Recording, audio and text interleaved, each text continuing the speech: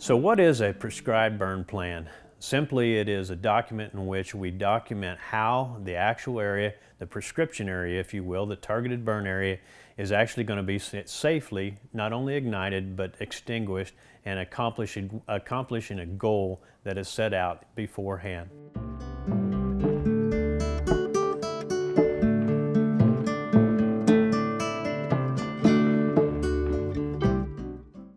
So what does it actually have in it? A prescribed burn plan can be something that is very narrative in nature, describing exactly step by step what is going to happen.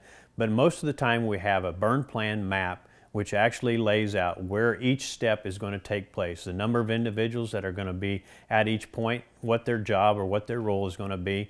And then step by step we go through that with that burn plan so that anybody could pick that up and tell just exactly how that fire is supposed to happen.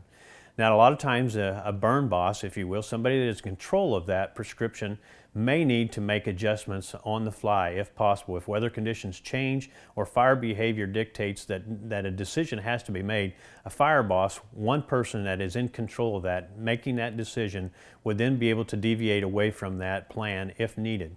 But primarily, a prescription is supposed to be set in place prior to the actual day of the burn, with many details laid out there as being able to safely conduct that fire as possible, with the goal and what the intention of the use of fire would be, all described within that prescription. So a prescription burn plan is something that is very critical. It lays the plan out with a goal in mind and trying to accomplish that goal as best and as safely as possible.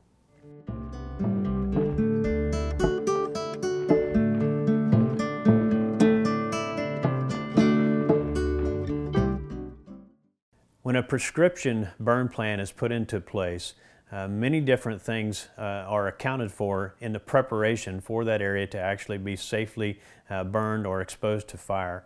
Some of those activities may actually be done well before the fire actually takes place, maybe days, weeks, or even months prior to. Depending upon what those conditions are and what those actual protocols for a safe conduction of that fire is needed. In other words, fire breaks. Does that need to be something that is tilled? And when can that safely be done to where minimal erosion occurs? Is it a backfire that has to be done earlier in the day?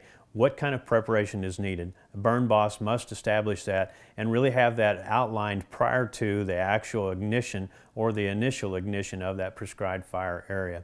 So understanding what those requirements are, how they're going to be applied, who is responsible for them, and are they adequate? That is the last piece of the puzzle.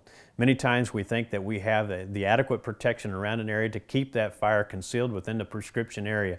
But many times, as we certainly bounce against kind of the outer edge of what those environmental conditions are, extremely dry fuel, wind speeds that might be on the upper end of the spectrum, or even a lower humidity than what we expected, the greater that we have those particular precautions in place, fire breaks, areas that we're trying to protect, then we need to make sure that those are in place before we actually conduct the fire.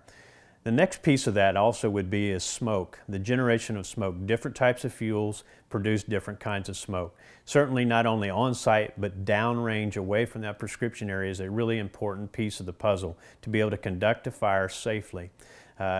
Wetter types of fuels will produce a lot more white smoke, and because of that, a lot of times that smoke can be hard to not only breathe in, but certainly the downrange part of that can be extremely dangerous for individuals downrange from the actual prescribed burn area. Another thing that comes into play as well is just particulate matter. What kind of ash and what kind of residue is not only present right next to that area or downrange from that prescribed burn area, but many miles, if not hundreds of miles away.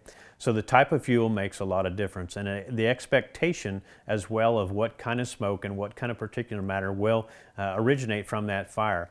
ksfire.org is a site that you can actually go in on and predict where that smoke is not only going to travel, but also the amount of fuel that is going to be exposed to that fire and what kind of particulate matter and what kind of a downrange load of smoke is going to be traveling away from that site. So there are many different websites that can be used, but ksfire.org is one site that you can go into and get the predicted downrange impact from the fire or from the prescribed fire that you're about ready to conduct.